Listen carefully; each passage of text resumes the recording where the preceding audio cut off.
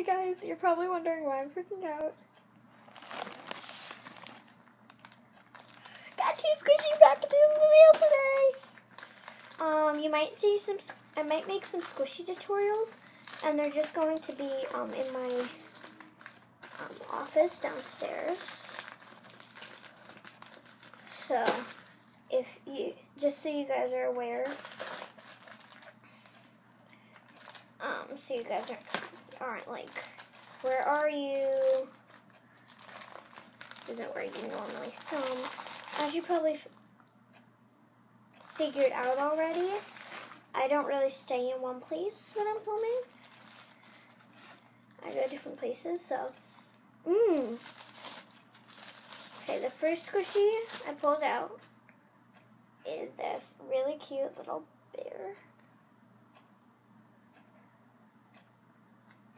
And he smells, he smells like cream, I think. I think that's what the smell is.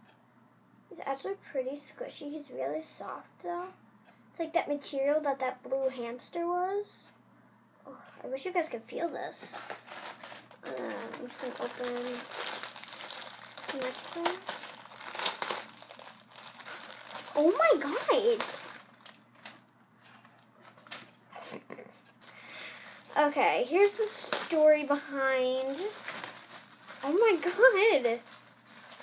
I did not, okay. I had this giant, enormous hamburger. I expected this to be like the size of a, not miniature, but not jumbo, like the medium Panda Bun. That's the size I expect this to be. Do you see this right now? Like, look at that. This thing is pretty big. What can I compare it to? Here, I'll compare it to the bear. Okay, look at that. This one's taller and a little bit wider, but when you add it all up, give them both a squish. Okay, this one's more so rising, but again, we're focusing on this one. I will compare this to my Jumbo Ibon Peach, but that's downstairs, so I really don't feel like going down. What is this? I really don't feel like going down there. Again, this like feels like a marshmallow. It feels like